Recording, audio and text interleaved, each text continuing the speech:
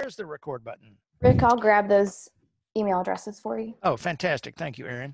Okay, so we are now recording. So I'll start over. Welcome to Giving Exams in Blackboard. I'm Rick Dowling. I'm the coordinator of faculty development here at the Center for Instructional Technology.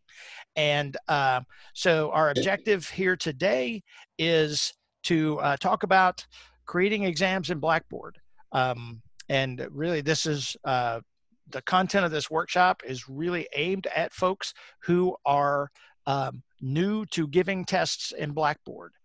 In my experience, I've taught as an adjunct for many years.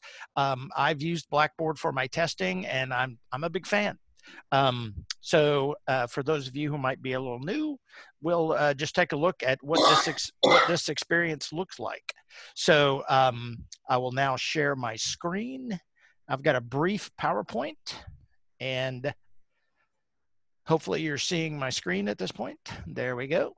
As I got a couple of slides that are pretty standard for all of my workshops, but our website is at the Center for Instructional Technology, cit.ua.edu. We have this.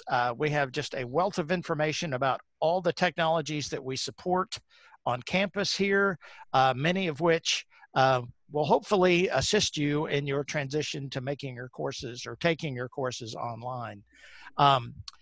This is a list of the technologies that we support. Most folks know us for Blackboard. That is the thing that we support that touches the most people.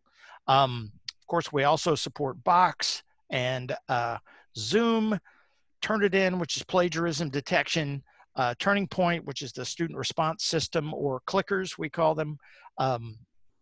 People.ua.edu is the professional website service that we provide for faculty at the university. Blackboard Collaborate, which is a conferencing tool, which is very similar to Zoom, but exists within Blackboard. It is a Blackboard product. And this green icon that appears to be a ribbon is Panopto, which is lecture capture software that can be used to record presentations and thus share with your students. So here's what we're going to talk about today. It's a pretty simple agenda.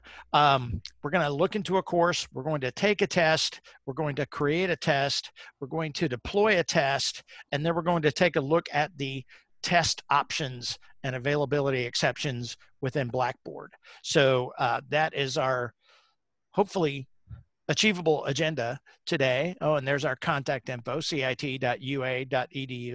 So now I'm going to stop my share. Sorry, I've got my screens arranged in a strange manner for myself. And I'll stop the share there. Okay, so done with PowerPoint.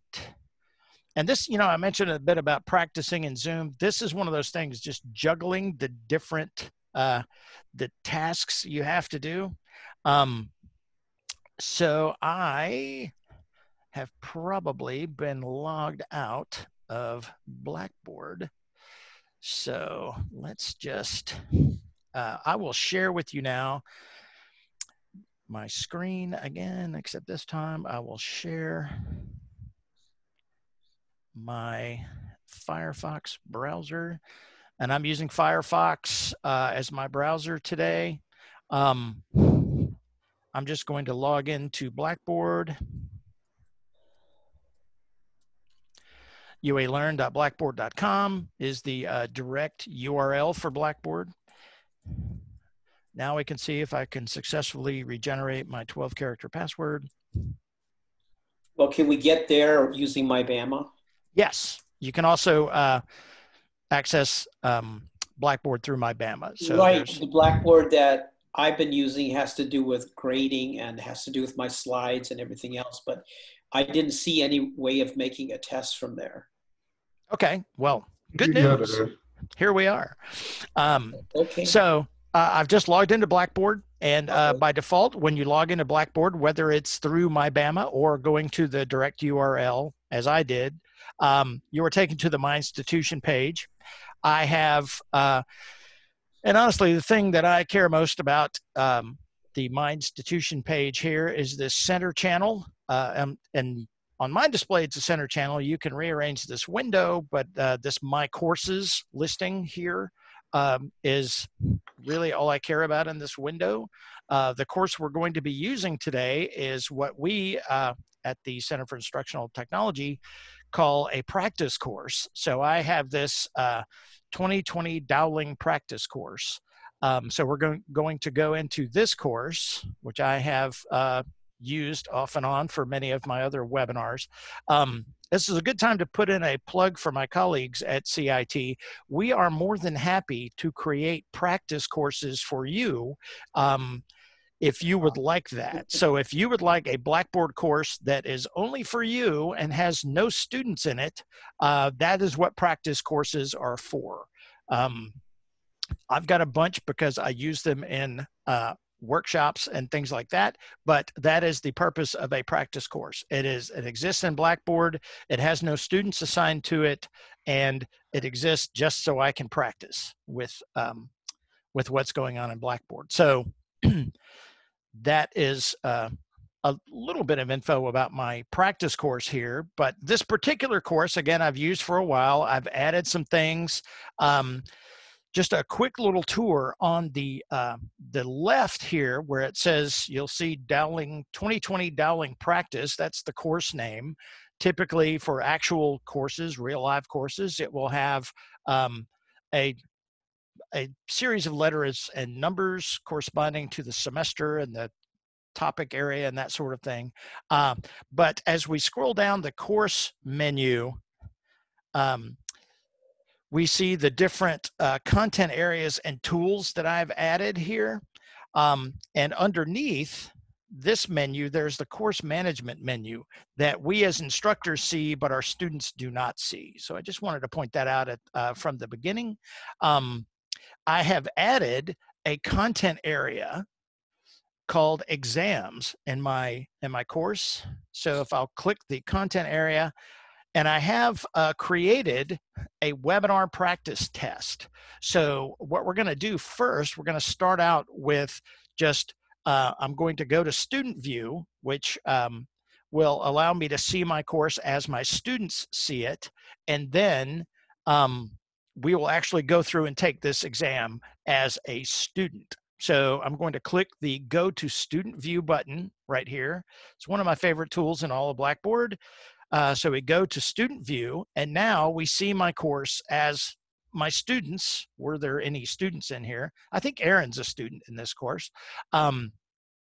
Were there any students here? This is what they would see. So again, they see the same thing that I see in terms of the course menu, but they don't get a course management menu. That's left up to me as the instructor. So I will navigate back to my exams content area, and I see, hey, there's webinar practice test number 1. So let's just march through this. And are you going to go over how to actually create that test at some point? Yes. That is true. I just wanted you to have the experience. Okay, so I click on the link and I see there's webinar practice test 1. I've given us a time limit of 1 hour for this. And we'll see how that manifests itself once we start. I've set this exam up for multiple attempts, which is probably something you won't do, but this is just allows me to take the test over and over again. So this is, again, I'm seeing this as a student right now. I'm interacting with my course as the demo student in Blackboard. So when I begin,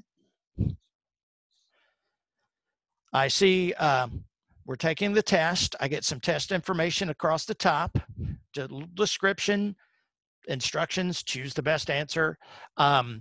Lets me know that there's a time limit for this test. And I also see a countdown timer across the top of the screen. I like that. That's a nice element of pressure for it. And so this first question, I like this question. It's kind of an attempt at humor, but this question type is called a hotspot question. So the question is an image. In this case, it's a picture of this little koala bear, and the correct answer is an area within the photograph. And we're going to set up one of these, and I'll show you how that's done. But of course, you know, here's the comedy, right? Pick the nose. Big with the kids. So the idea is that I'm asking my students to indicate where the nose on the koala bear is, right? So when I click, I see a little marker there. Hopefully you guys can see that little X. It's right in the middle of the little guy's nose. And then that's my answer. So I've just completed that question. So, and I see up here that it's worth 10 points and that now my answer has been saved, and I can move on via these little arrows to go to question number 2. Again, it reloads. I've set my test up to show me one question at a time.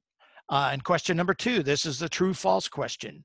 My cat asked me to do this. It's cats are better than dogs. So don't hate me for this. This is where I usually lose half the room. I've lost Aaron already, but my cat made me put this in here. And I've chosen, my answer is true. So I can save my answer. The answer has been saved. And now I'm ready to move on to question number 3. He's a good kitty, though. Just FYI. He's a good everyone. kitty. He's around here. He might make an appearance. And then staying with the cat theme, this is a multiple choice question. Which of the following is not a cat?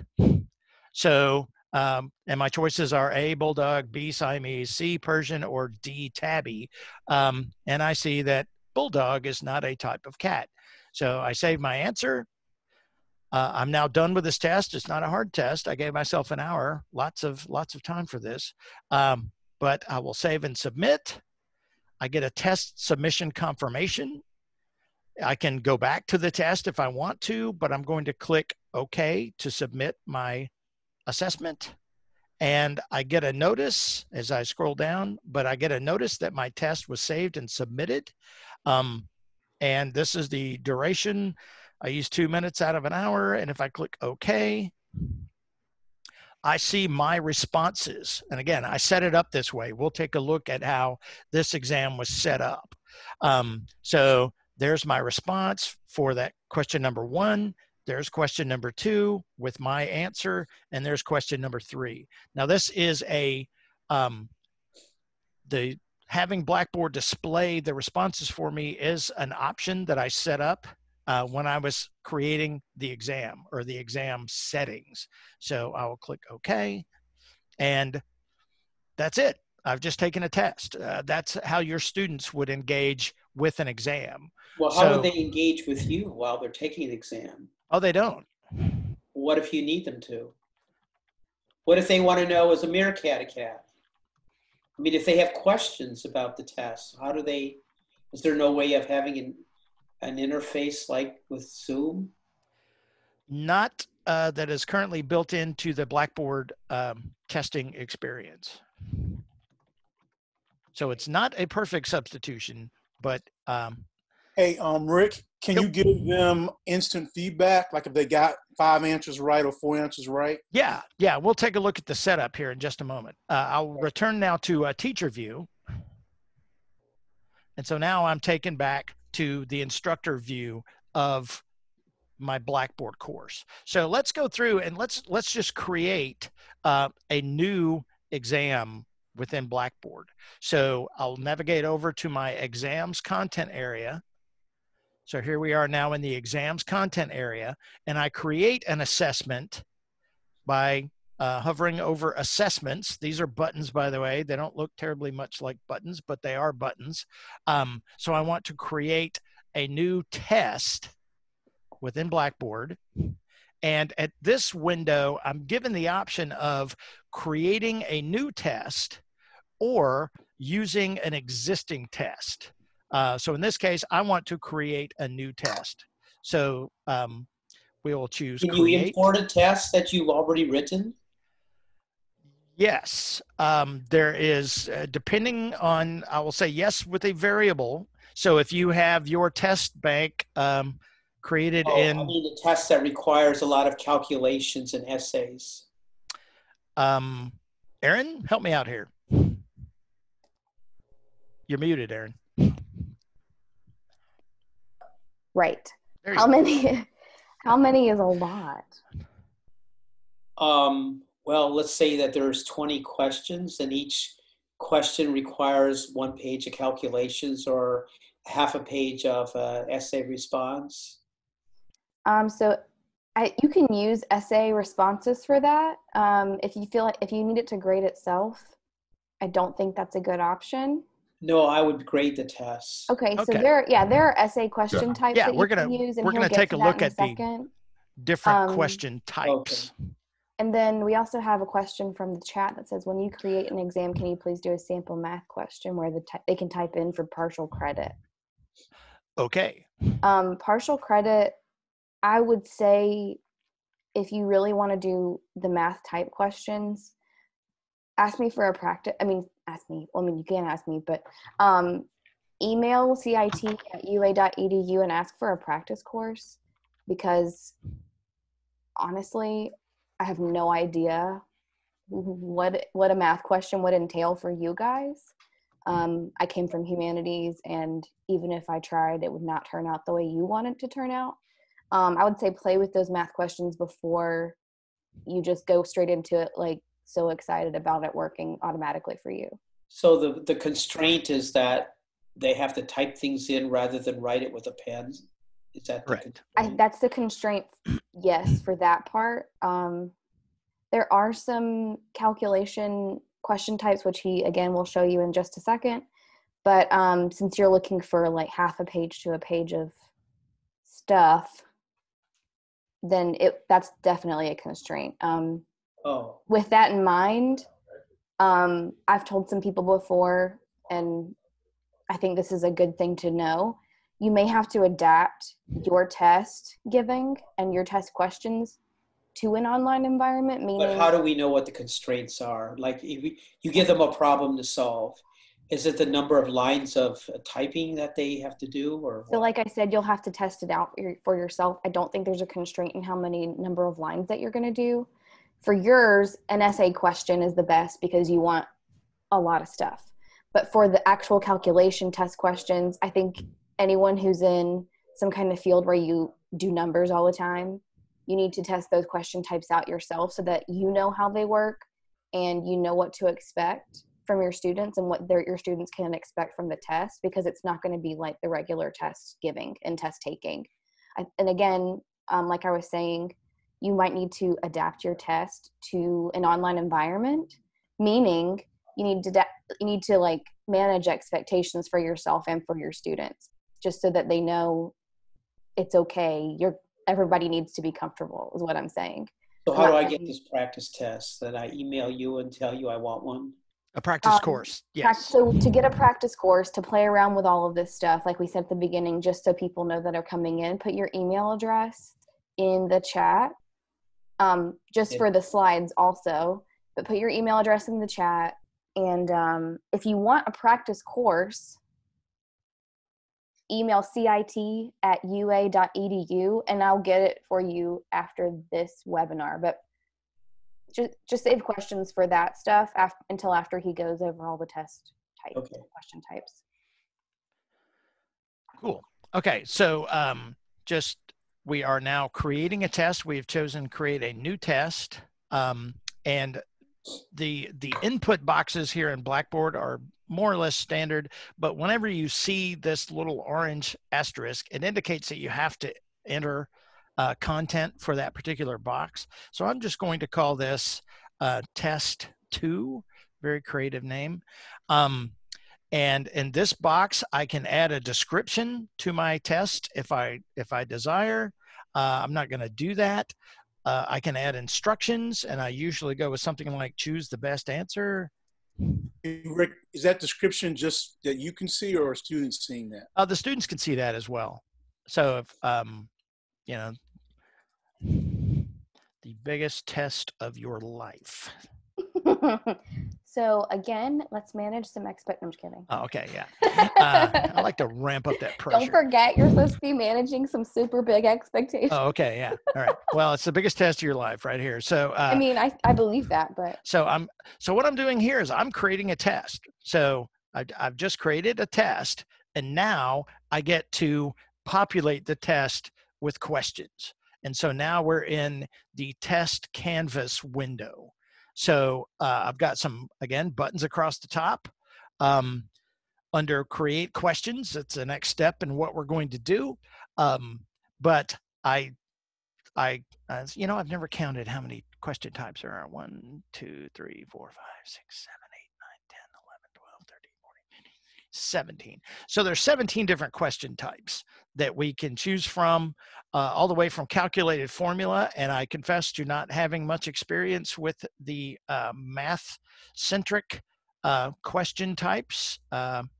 So that might require some experimentation. So Rick, can I just ask, I have a, you know, on that, I have a follow-up question because I have the same issue as Doug, you know, so I see, so my exams, so they, you know, they will have some multiple choice, but mostly short answer. Now short answer, they are quantitative problems. So, but you see, I don't see what, like they can just type it in the, if I set it up as a short answer question, then won't they be able to just type it in? Yes. Yes, there is specifically, there is a short answer question type. There's also an essay question type. Yeah. So those are, again, two question types one can choose from. Let's just go with an essay question. Let's just take a look at that. So essay, and as you create questions, again, the boxes are going to be more or less standard. You can title your question if you'd like. It's not required, but the question text is required. So here is where you could, so I'll just say, you know, describe the economy. I can't spell. I'm a nervous typer. Describe the economy. And so there is our question text. We don't have to provide an answer here. If you are a user of rubrics, you could add a rubric here or use an existing rubric.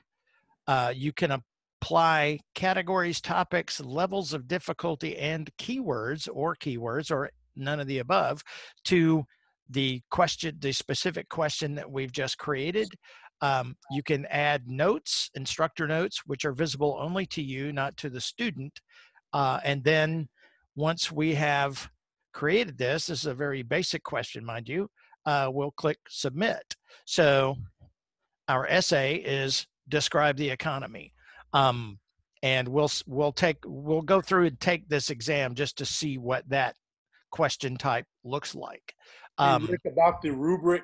So yes. if the question is to describe the economy, would you create like 2 or 3 elements that you would look for in their answer? Like, did they give the name of a politician? They use a number, they use a recent event. I'm just curious how you would activate the rubric element there. Well, you could, again, as you mentioned, yes, you could create a rubric based upon what you're expecting from the student in response to this thing. I didn't use essay questions when I was teaching, but just for everybody else listening, I taught a multimedia production course. So I did use rubrics for grading projects. I didn't use them so much for grading exam questions, but it's exactly that. It's just a score sheet that you can create and then refer to as you're grading the responses. So they see that when they answer the question, right? No. They can't. They don't see the rubric, Aaron. Is that correct? They don't see the rubric. Okay. Okay. So I know they do for projects, but I've never used a rubric for exams. So let's just march on through a little bit and let's take a look at some different question types. So the true false is the most basic. So we'll choose a true false question. Again, question title, that's up to us. And then we type some question text. It is raining. Is it? We can choose how the answers are oriented, vertically or horizontally. I like vertical. You get to choose the correct answer here, so we'll choose false for that. And you can provide feedback on true, false, and multiple choice questions, probably some other question types as well. And honestly, the thing I love about true, false, and multiple choice questions is that Blackboard can grade those. I mean, you could make a test that was nothing but a bunch of essay questions and then being more involved in the grading yourself for that. But you could provide feedback if you wanted to show that to your students, correct response, incorrect response. Again, you can add categories, you can add notes for yourself, but once you've created it, you can click submit. So now our exam has 2 questions. Let's go to you, please. Sorry, Rick. Can I ask you a question? certainly. Okay, now we require to send for our students or to create a test with a question of yes or no, and it's not a question, it's to see if they got this email, our email or not, and if they have access to the internet or not. So the main point, I don't need to put yes or no. What should I do? So any answer is correct. What should I do in this case? So you're going to deliver this test through Blackboard? Yeah, this is what they ask us to do. Send the students. I can read you what we ask you to. I don't think there is a yes/no question. Let me make sure of that. But let me. Here, I will let you what we ask you to. Okay. Either or question type, Rick. Either or? Yeah. Yeah, that's it. Do either or, and then it gives you an option if you scroll down to do yes, no. Yeah. Okay. I think she's referring to, they've asked us to send a thing to all of our students Yes. that say, can you, it's like a technology kind of survey. well, send one ping. They're asking them to ping back. I see. I've got 2 kids that haven't pinged back yet. Okay. Just do you all hear me? And they pinged it back. So okay. Well, let's just try So this. that's fine. Do Thank you. you hear me? Okay. And again, you can choose Thursday, the orientation. we have to send the boss how many of our kids have raised their hand that they are in communication with us. Okay. And so we'll leave that as yes, So no. We select the correct answer. you're doing it through a test instead of through is that supposed to be through like email or does it matter, or through Zoom or something? I set up a Blackboard assignment with 2 questions. I have the technology needed to participate fully, yes or no. Okay. I need the following technology assistance to complete the coursework. So Okay. I think we have 2 types here, either or, and the other one is, I'm not sure. I would say short answer. Short answer. Okay.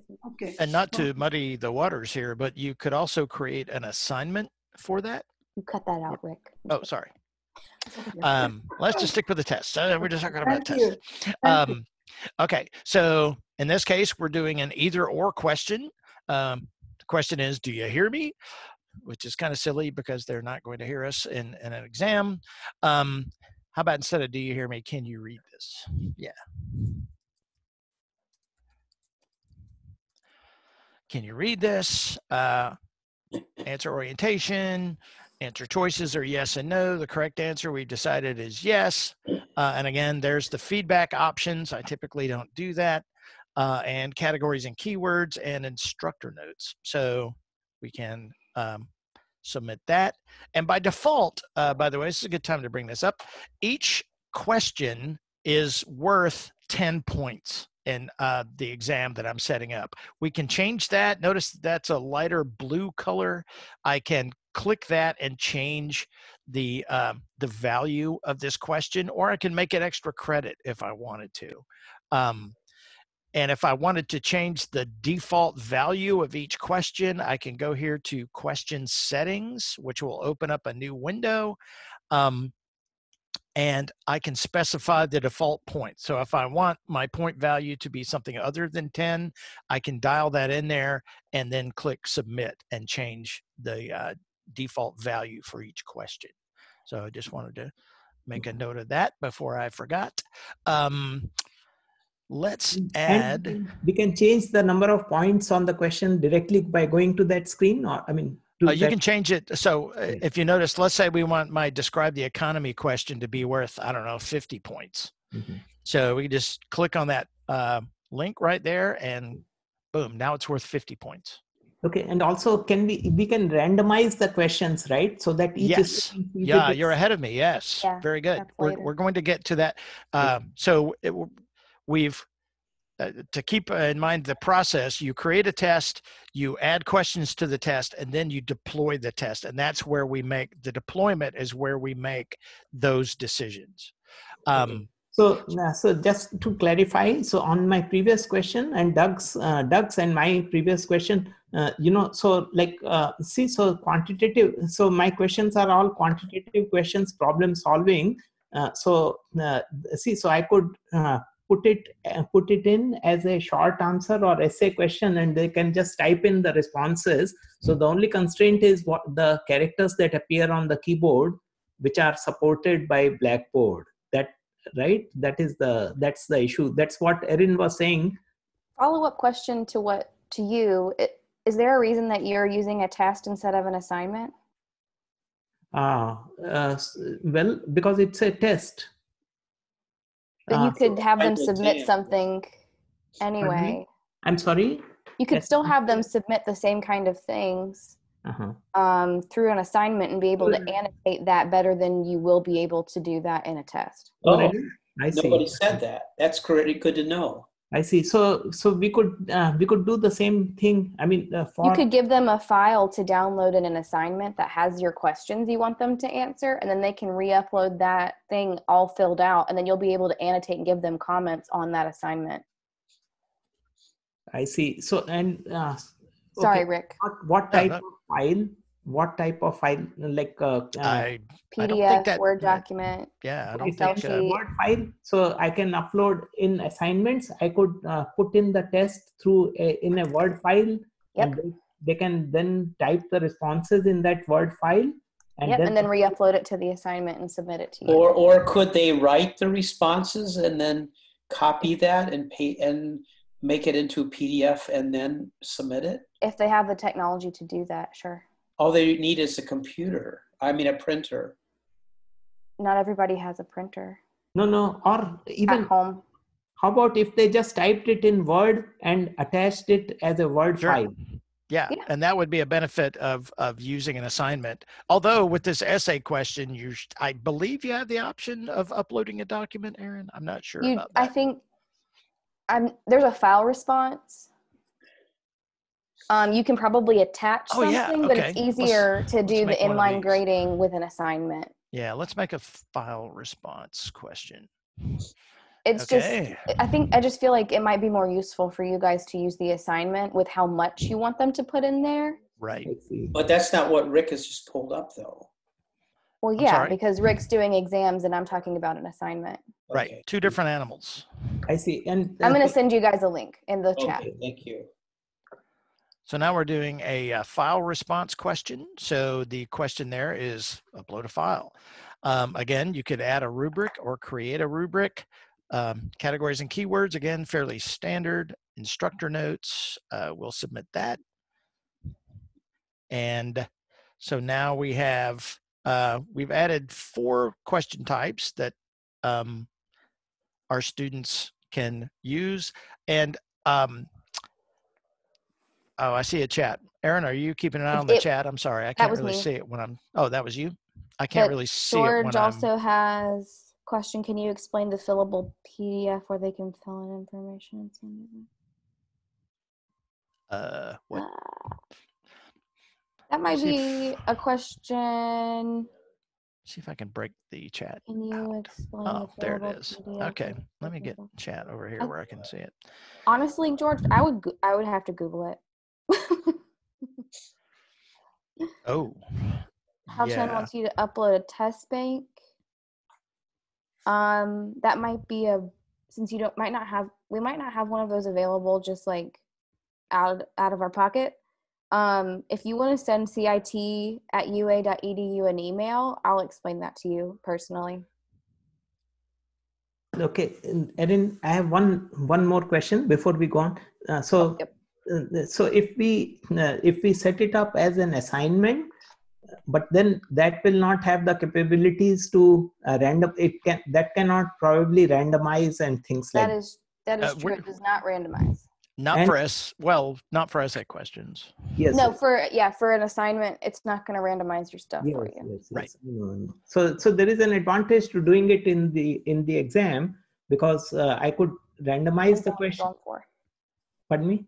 It depends on what your goals for this assessment are.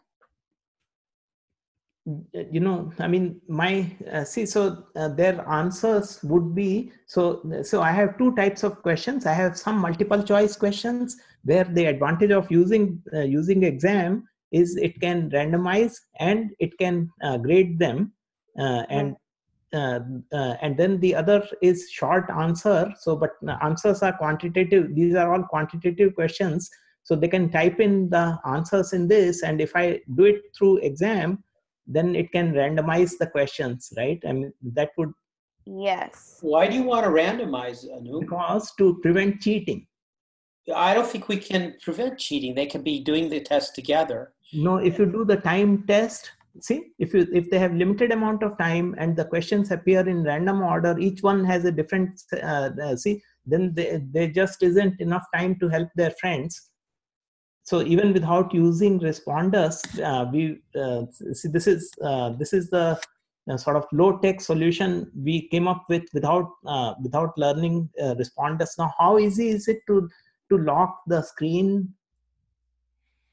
I mean, That's a separate. browser, There's a thing called Lockdown Browser, which is not directly related to creating the test in Blackboard. Yes. So I'm creating a multiple choice question. So my question is choose the letter A. This is a really hard test. Don't get it wrong. Okay, I will. I can now for multiple choice questions. Again, I love these because Blackboard grades them. I've chosen letter numbering, and you have many different choices, but I prefer lowercase letters to be displayed vertically. You can allow partial credit if you'd like. You can also have, this is one of those randomization things you were mentioning, you can have the answers be displayed in random order. So in this case. How do you get partial credit with a multiple choice? Yeah, that's a good question. I never used that. Allow negative scores for incorrect answers. If you scroll down to the answer things, Rick, it shows you can give them partial credit percentages for each of the answers that are not correct. Okay. That's how you do that. Yeah, I don't like that. I'm going to turn that off. I'm going to turn that off. About that. So if you have four answers, the correct answer is B, but if you randomize those, person 2 gets the same test, that answer may be response D. Yes. It'll figure out which is the correct one. Yeah, you mark the correct answer, see, as I've done here. So our question is choose the letter A. So answer number 1 is A. That's the correct answer. So answer number 2 is 7. Answer number 3 is 3. And answer 4 is P. So I've designated the correct answer, thus allowing Blackboard to grade the question. So can we randomize the questions too? Oh yeah, we're gonna get to that. You're ahead of me, man. Slow down. I was just asking if. Oh yeah. We're getting to that. Give them the information. Okay, I'm trying to go as fast as I can. Okay, so now we'll submit, and so now our the most important test ever now has 5 questions. It is worth 90 points. Again, math is really not my thing. There we go. It's worth 90 points.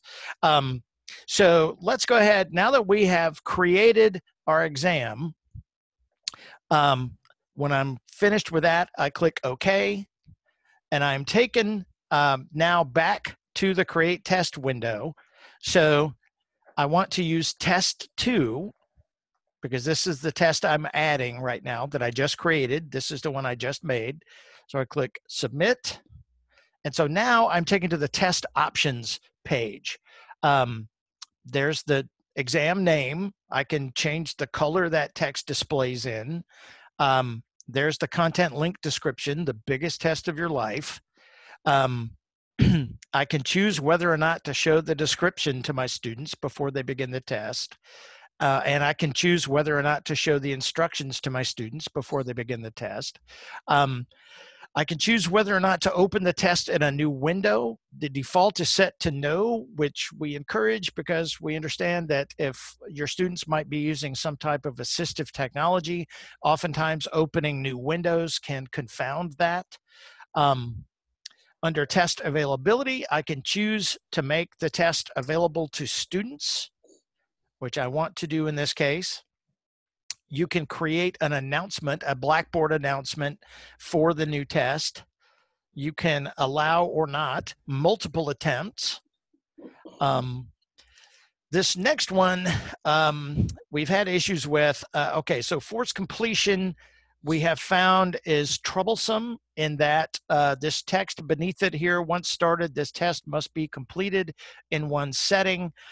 We have found historically, and correct me if I'm wrong, Aaron, that choosing forced completion for this means that a student will be kicked out of the test if their internet connection lags for a nanosecond. Yep.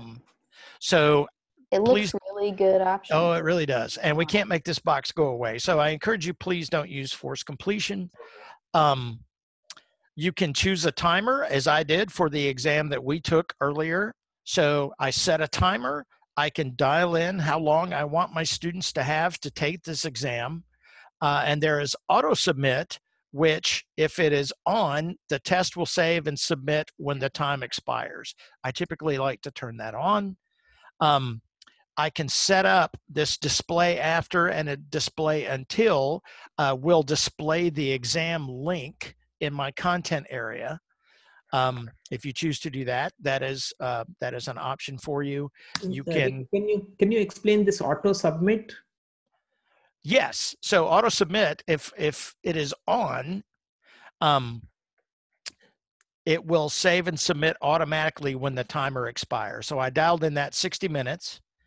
And so if I'm taking the exam and 60 minutes happens, I see. The timer runs out, it automatically submits for me. Okay. And if it's off, the user's given the option to continue. And I'm assuming they're seeing the timer at the bottom of the screen as they're seeing it at the top. We'll go through and take this exam in just a moment. And yeah, you'll see the thing at the top. I like that because in the courses I was teaching, certification exams all had a timer that was at the top of the screen, and it's a nice element of pressure. So you can require a password for the test, and if you choose password, that's interesting. So Aaron, if I choose password, which I never did, I thought you had to indicate a password. You click in that box, Rick. That box just to the right. Oh, there we go. Sorry, that wasn't showing up on my display. So you can select a password for that. That's not something I typically dealt with. Restrict location is useful if, for instance, you're testing in a large lab. For instance, our colleagues in biology do that in the giant Lloyd lab, and you can dial in IP addresses to restrict locations. I do not think this is going to apply given our new state of business here.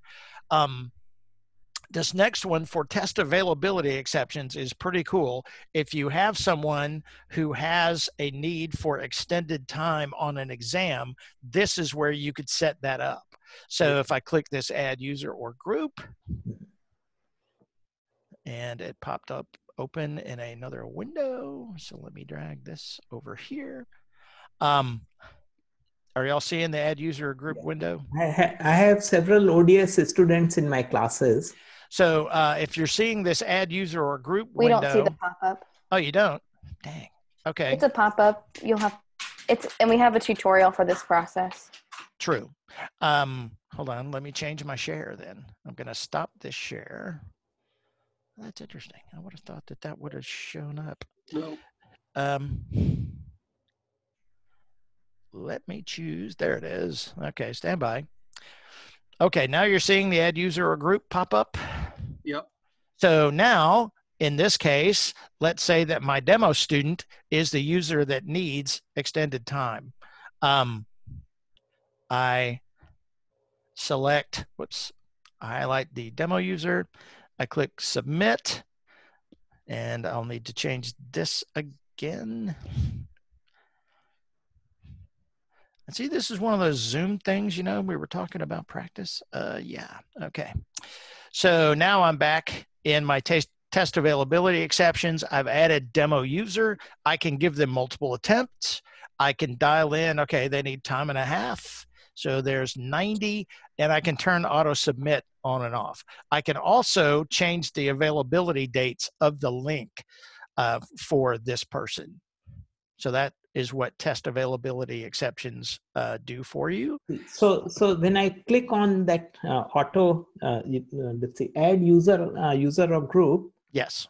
So in that, it will show, when I click on that, it will show me the list of all the students in my class, right? Yes. And yes. then I can add an exception for one of them. Yeah. Correct. I added or the as link many in the as you chat need. for those of you who need to look at the Blackboard resource.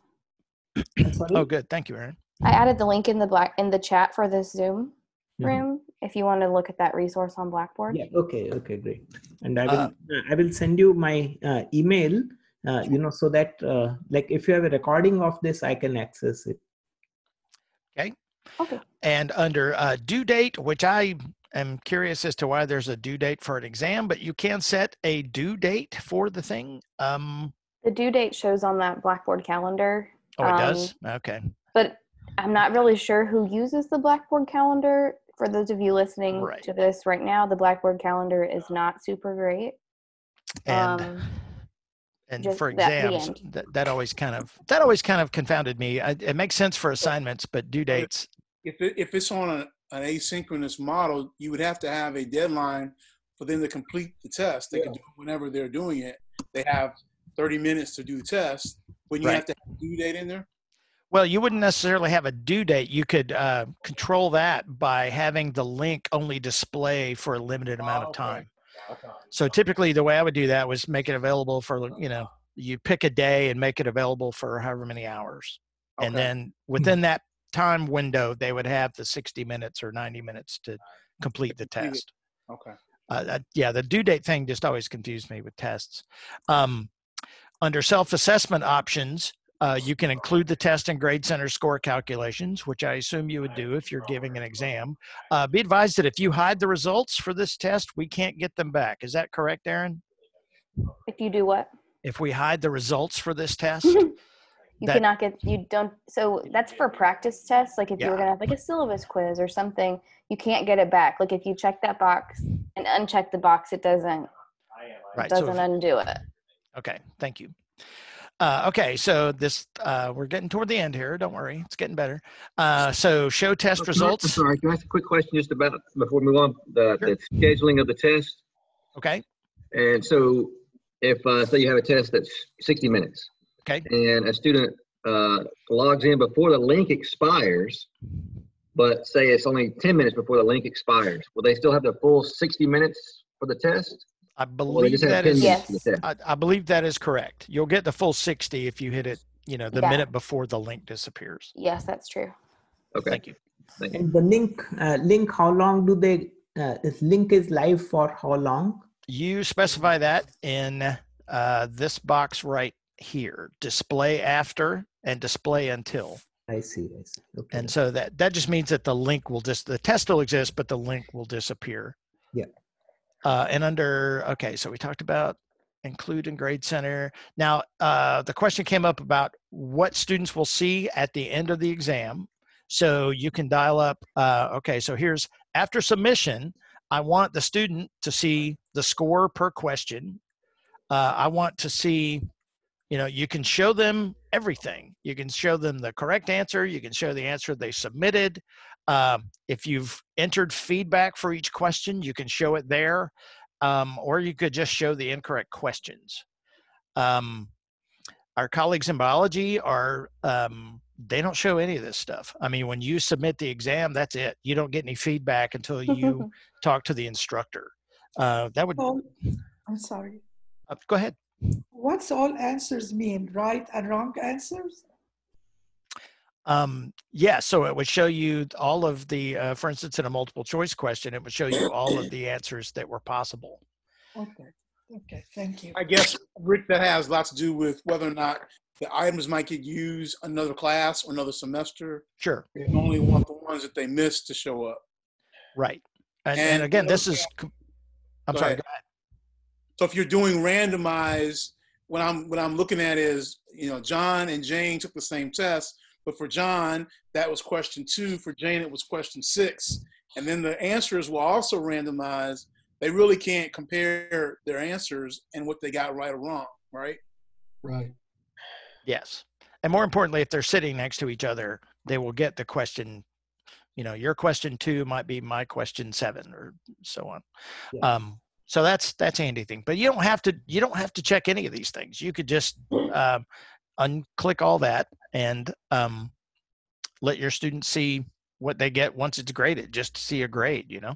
By default, it keeps that score per question thing checked. Oh yeah, it does, doesn't it? If Yeah, you this don't want other them to stuff see is off. anything except for their score, uncheck that, yes. Okay, Because uncheck score they'll per still see their question. score but they won't see all the questions. If you have that checked, they will see all the question texts. And then if they took the test before somebody else, that person can still be looking up how to do what they need to do. Right. Mm. And if you had some that were multiple guess and then some that were discussion questions that you haven't graded yet, what they would get was how they did on the quantitative questions, right? Yes. Very good. Yeah. And then for this last one, test presentation, you can choose to present just all the questions on screen at the same time. Present the questions one at a time on the screen. There's a prohibit backtracking button, and boy, that I would hate that if I was a student. Prevent changing the answer to a question that's already been submitted. That's an option. And then this last one, my all-time favorite, randomize the questions. So when we set up the test question, we randomize the answers, and here for the test, we're randomizing the questions. So we have randomized that. When we've made all these decisions, and after you do this a couple hundred times, it's really simple. You click submit. And now there's the biggest test of our life. So I'm going to go back to student view and go back to my exams content area. And here's test 2. So let's just take a look and see what this looks like. So here's the biggest test of our life. We get to choose the best answer. We have a time limit of 1 hour and 30 minutes. Remember, I got extended time because I'm the demo student. And we click begin to start. So here's our true false question. It is raining. You know, let's go for that. I can't remember what I put on there. So we'll just save on that. And we'll advance to the next question. Choose the letter A. And notice, if you recall, that when I created this question, the correct answer was in the first position, and here it's in the second. That's not a great question. Don't judge me. Okay, so there's, we'll save that.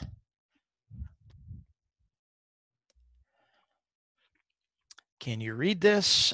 This is a yes, no. We'll move on. Hey, Rick, what happens if they don't click saved? It will save, I believe, automatically. Let's see what we do here. So here's was this the essay question? I think it was. So notice there's a text entry box here. What's the difference between short answer and essay? Ooh. Essay has more space. Okay, that makes sense. One's short and one's not as short. Could you help me out with a little more That is, specificity there, baby? You only get 16 characters for the short. I don't know. One is short and one is long. Not as short. Okay, so the economy is, there's my answer for that. Notice how it's saved. And then for this last one, upload a file. So this was the file response question. So now I can just go onto my computer. I can, here's a Word document that is the agenda for our exam. It uploads the document, and there we go. That's been saved. And so now I'm ready to save and submit. I get a confirmation window. Yes, okay. And so the test has been saved and submitted. Shows me how much time I used. I click the OK button. Rick, can you go over this last part that you just showed us? This saving and uploading? Sure. I missed that. Just to go back to the question about short answer versus essay, essay doesn't seem to have a limit of any kind. Oh. But in the short answer section, Blackboard says, short answer questions are similar to essay questions. Student responses aren't limited in length, but the number of rows you set for the text box helps students know your expectations, and the maximum number of rows for short answer is 6. I see. Oh. And they're both graded manually. So maximum number of, so it's 6 rows, 6 lines. For the short answer, yes. For the short answer, I see. But and how many for the essay? Doesn't Unlimited. Unlimited. Unknown. Let's say unknown. Unknown, yeah. Well, 6 were 6 lines versus a buttload. Yes. Okay. All right, got it. That was on the website. I forgot to read that part. Got it. All right. And so now we've finished the exam as a student. And let's just jump over to teacher view really quickly here. And let's look at our grade center. And let's, there's 4 different views for grade center, but let's look at our tests. So here's demo user, there's test 1. And test 2, notice there is an exclamation point, which indicates that it needs grading. And I need to look at the attempt. And so here is our display here. So we missed, it's raining, whoops.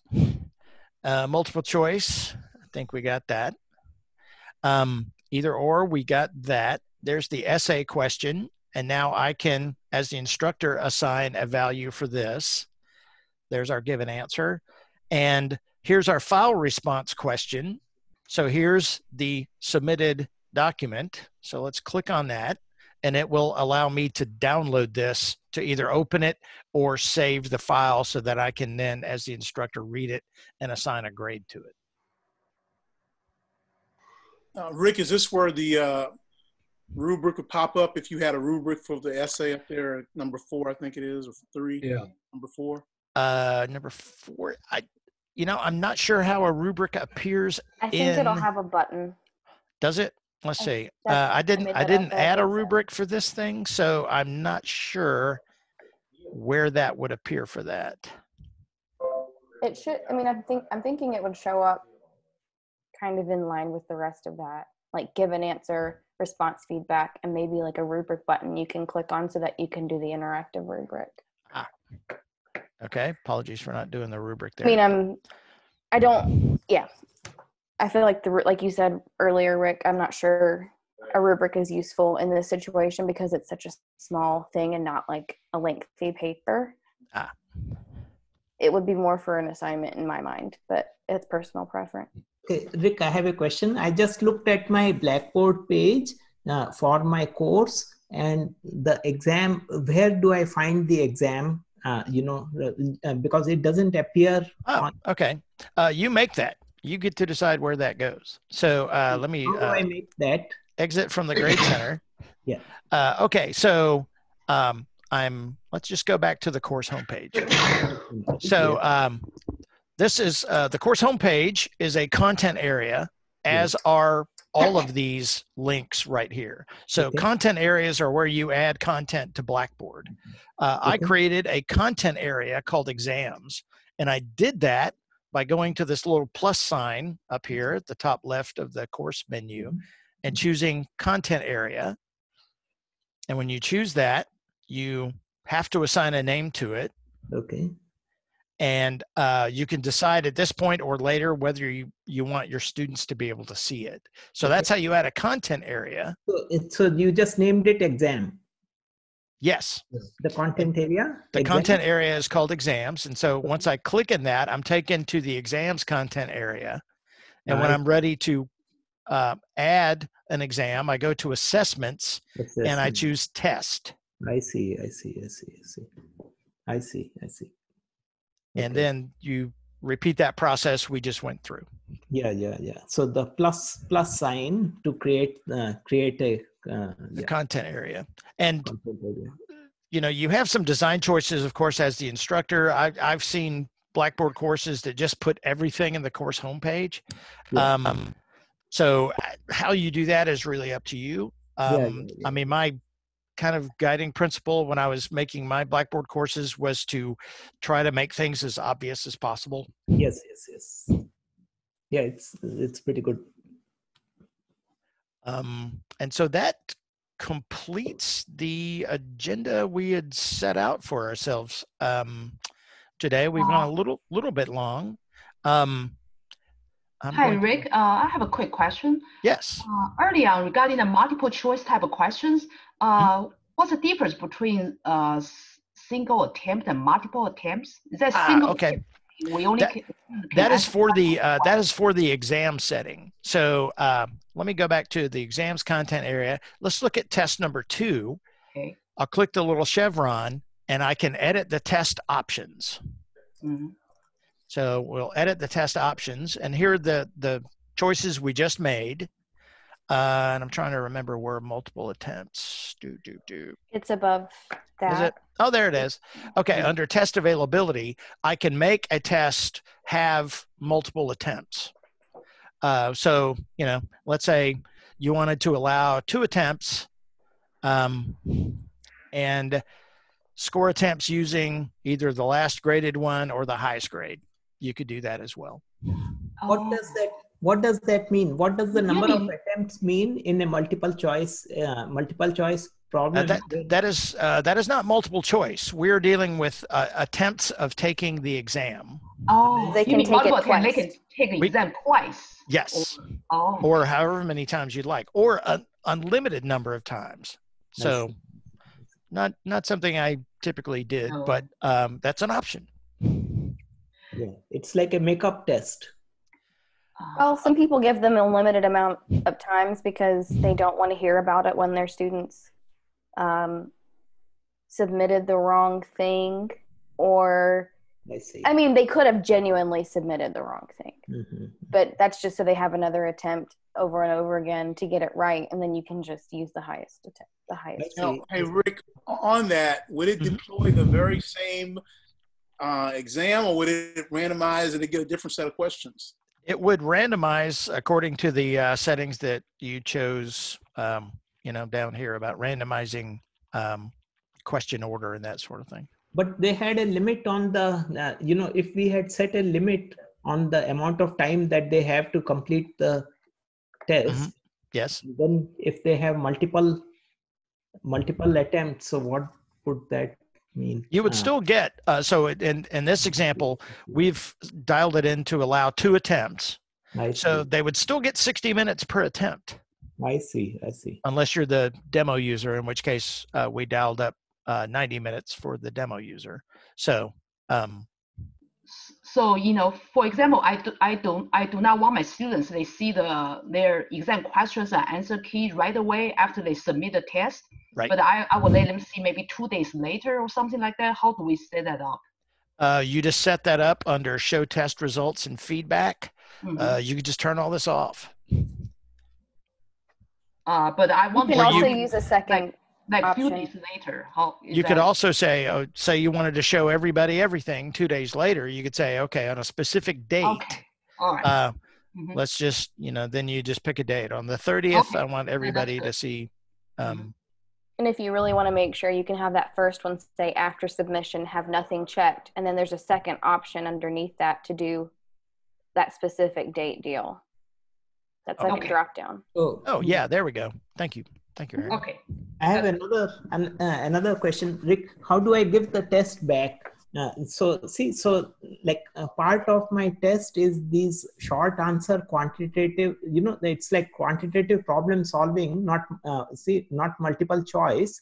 So I will need to, I have to grade that. Then how do I give that? After I grade it, how do I give it back to the students? They will see, let's take a look here. Let me go through here and make, let's grade that. Okay, so let's grade this attempt.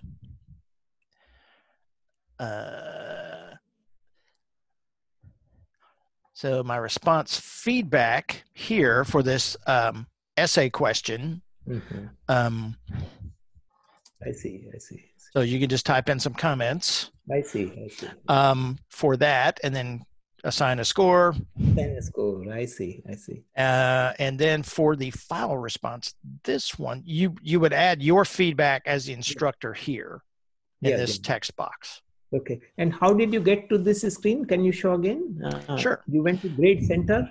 Yes, and I went under Grade Center. Again, there's 4 different views, but I can limit the Grade Center to only show me tests. So that's what I chose there. So I've got the test for the course, and then I go to the individual attempt, which is right here. And then I'm taken to this page, and I can enter my instructor responses here. I see. And scores. So I can grade it directly in this, and that way they will be able to see the graded test. Yes. In fact, let's go ahead and do that. Okay, and I typed here. Oh, wait, I didn't save what I typed. See, that's very important. So I need more. Is my response. Good thing to remember for everyone watching Rick type. You have to click submit at the bottom. Yes, that is. It's not a real-time Google fancy thing. In every Blackboard window, you got to click submit.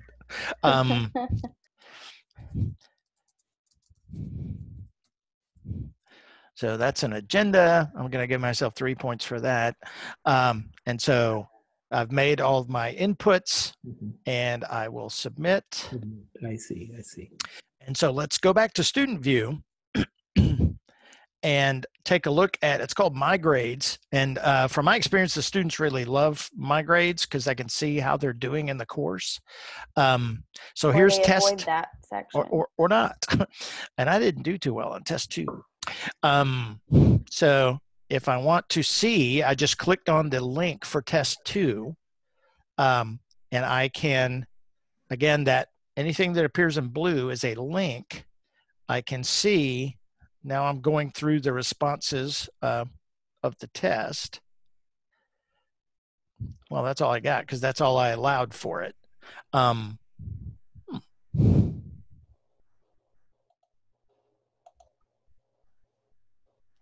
I probably screwed something up in my what to show to students option. So, okay, hold on. Let me go to teacher view. And let's go back to exams. And let's go back to test 2. And let's edit the test options. And let's just check everything down here. So, score per questions, all the answers correct, submitted. And let's just put the feedback in there too. So we'll say, okay. Now we'll go to student view. Go back to My Grades. Let's go down to test number 2 and take a look here. There we go. And so now I'm seeing everything. So there's my answer. I missed that one. I did well on that one. I did well on question 3. I only got a 6 out of 50, right? Not good. I need more though. My instructor tells me I need more. And there's my feedback for that. So what they see is dependent on how you set up the test response as you deploy the test. Oh, and multiple choice, how does it will grade it automatically and yes. Save it. So can you show us that part again? Sure. Okay, so in test number 2, do you want to go through the setup, the creating of a multiple choice question, or the the grading of it. The grading of it. Okay, so It grades it automatically. yeah, as you set the question up, you select the correct answer. So then Blackboard grades that for you. Oh, we were talking about the assignment during that part. My bad. Yeah, but How to choose the correct answer. I'm not using the assignment. I want to use I know.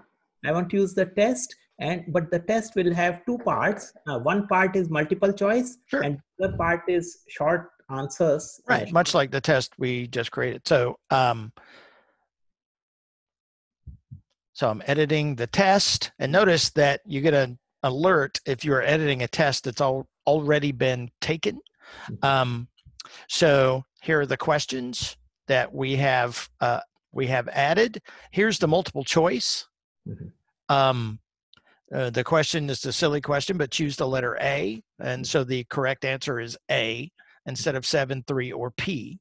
And that, as I set that up, we could just edit the question again and show you what that's like. So here are options. You choose how it's displayed, either vertically or horizontally. I chose to randomize the answers. And as you select the number of answers, and it will do something like, isn't it like 99 answers or something like that, Aaron? It's a huge number of potential answers. But I chose 4. So you designate the correct answer. So in this case, the answer is A, and that's the correct answer. And then whatever answers for B, C, and D, but you designate the correct answer, and then Blackboard is able to grade those questions. I see. So how do I indicate the right answer? By typing it in the... No. There's a button right there. It says correct. Yeah. Okay, let's make answer B correct. Now answer B is correct. It's not right, So you typed in correct. the different answers into those. Yes. So I can Answer type A, in answer B. Yeah. Clearly, that's right. Yeah. Yeah, absolutely. And so that's how you designate which one is correct. Yeah, I see. And the plus is that Blackboard grades that. So that's pretty cool. And so always remember to submit. That's a very good point, Aaron. Yeah. Because if you don't submit things, they don't get saved. Yeah. And I've learned that the hard way many times. Also, if you indicate that there's a certain answer that's correct, and then you find out later from all of your 1 million students that you did that wrong, you can go back and change the answer on the test, and then it'll regrade it for you. I see. So, okay. So now back to my question. So my test has 2 parts. One part is multiple choice. The other part is short answers. So the multiple choice. So when it grades it, where will I see the grades? You will see the grades in your grade center. But only for that part of the test. Well, you keep in mind in our exam that we created just right here, we have several different question types. Yes. And so in your case, you can add as many multiple choice questions as you desire. You can also add as many essay or file response questions that all appear as part of the same exam. Yeah. Okay. And then they will appear, the responses and the grades will appear in the grade center. I see. Which is sort of like a spreadsheet, but not as good as Excel. So I see. So the grades, so the grades will appear separately for the 2 types of, let's say I have just 2 types, essay. Oh, wait, yeah. Well, it's part of the same exam. The grade for, let me scroll over here. I'm scrolling over to the right. They combine in the same column. Right. So test number 2, even though it's 5 different questions of different question types, this is the grade for test number 2. I see. Yeah. So I guess just as though if you did that in class, you could do that on a piece of paper. Yes. So after I have graded it in the grade using the grade center, then the combined grade for test 2 will appear as It does the calculations for you. Yes. It shows up there. Yeah. Okay. Okay, very good. And again, this is where I highly recommend a practice course so that you can go through and create the tests and then flip over to student view and take the tests so that you can see exactly how those things appear for your students. It's a very handy way to just see what both sides of that are like. I see. So, but in our actual, in our actual courses, we also have go to student view, right? Yes, it's right here. The button is right, and all Blackboard courses have that. Okay, so then why do I need to? If we have courses already, why do we need to have a practice course? Well, it's just a good place for you to experiment with different, I don't know, different tools, perhaps different tests. There are no students in there. I know when I'm working in an actual course, you can turn visibility on and off for students, but there are times that maybe I'm not 100% certain I've done that correctly. So that is the beauty of the practice course. Yeah, okay, then I would like a practice course as well. Excellent. For those of you that want a practice course, please email cit@ua.edu and I'll make that for you. Okay, great. Excellent. Well, cool. I hope we've covered some of the ground that we needed to cover today. Again, I'm a big fan of Blackboard testing. It has worked really well for me over the years, and I hope it works well for you as we all engage in this, whatever we call this thing that we're doing right now, this new way of engaging our students. But I wish you all good luck. Thank you. Okay, thank you so much. I appreciate it. Thank you. Okay, thanks, Erin. Bye-bye. Bye.